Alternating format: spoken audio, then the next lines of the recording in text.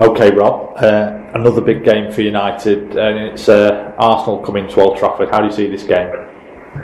Well, yeah, I mean, it is another big game in a run of big games that United have had recently with 2 games against Chelsea. I think it's pretty clear that it's not going to be another 8-2 like last year, and obviously United will be wary of Arsenal because even if they've had players sort of leave, like Van Persie to United, they always seem to be competitive, and Arsene Wenger seems to have spent his money quite cleverly this summer. So, like you say, it's another big game. But again, I mean, I think Sir Alex Ferguson will fancy United's chances against anyone at home and probably away this season. So, I think he'd still expect to beat Arsenal. Okay, just focusing on Van Persie for a moment.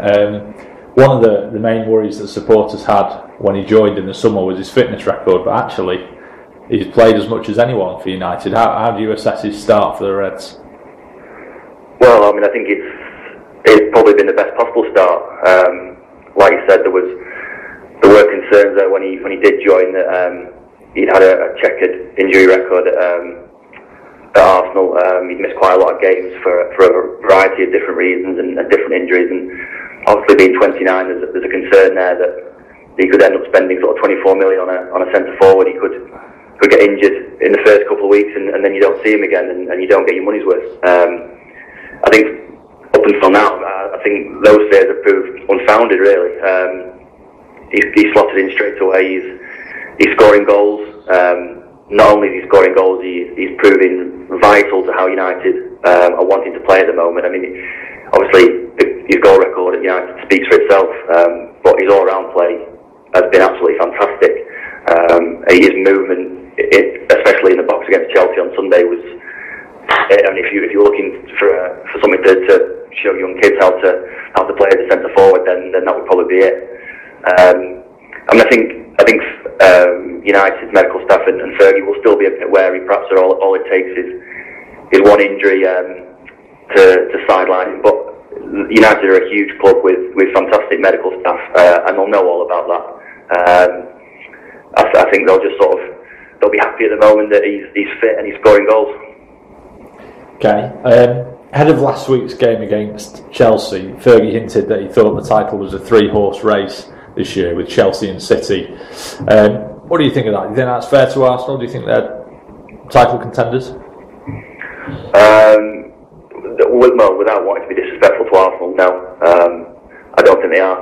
I think they'll probably play quite an important part in the title race by taking points off other teams, the likes of United, Chelsea and City. They've already taken points off City at the Etihad this season.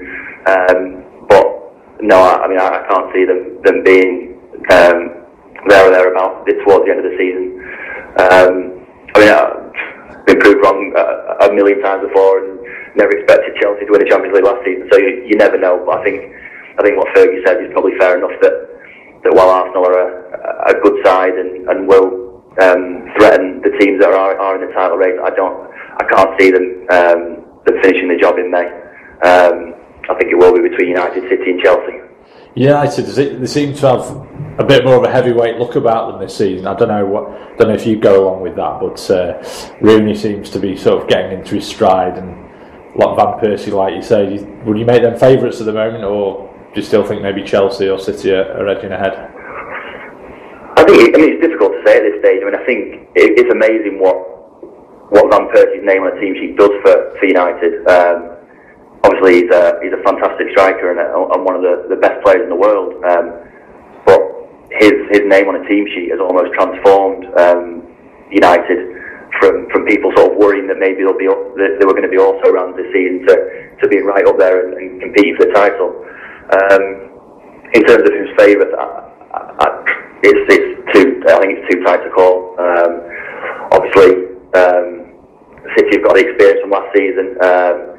They made a few mistakes in the new year in January, February time, and I'm sure they'll be determined to cut those out and push on. Chelsea have brought a lot of new players in the summer and spent a lot of money, and have started really well. So I think in November, I think it's difficult to pick to single a favourite out.